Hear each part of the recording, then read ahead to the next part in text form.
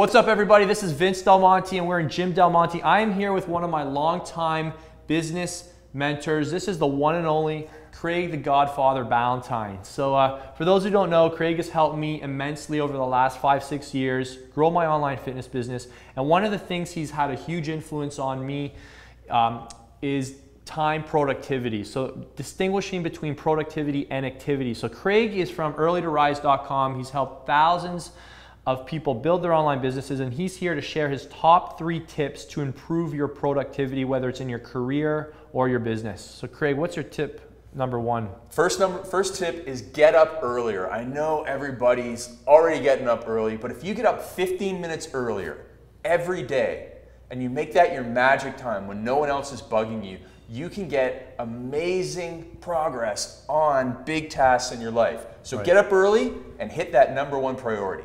Craig, what time do you wake up every single day?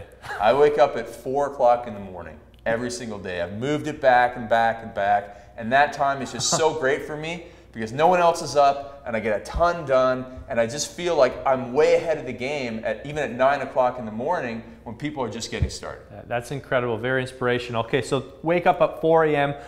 for you, but wake up earlier every day. Great tip. Tip number 2.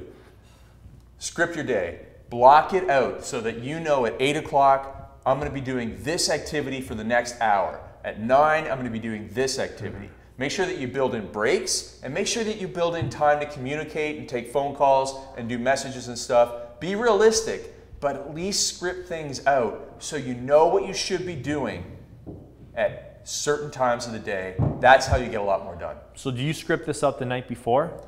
Yeah, definitely. And that kind of brings me to the 3rd tip, which is the priorities. Set your priorities and your script the night before so that you know when you wake up in the morning 15 minutes earlier than you did yesterday, you have the number 1 priority that you must work on for that 15 minutes. Then you go and get ready, feed the kids, walk the dog, get off to work, and you have that scripted time again to work on the 2nd priority. So you have your priorities and your script and your extra time. You're going to be so much more productive. Right.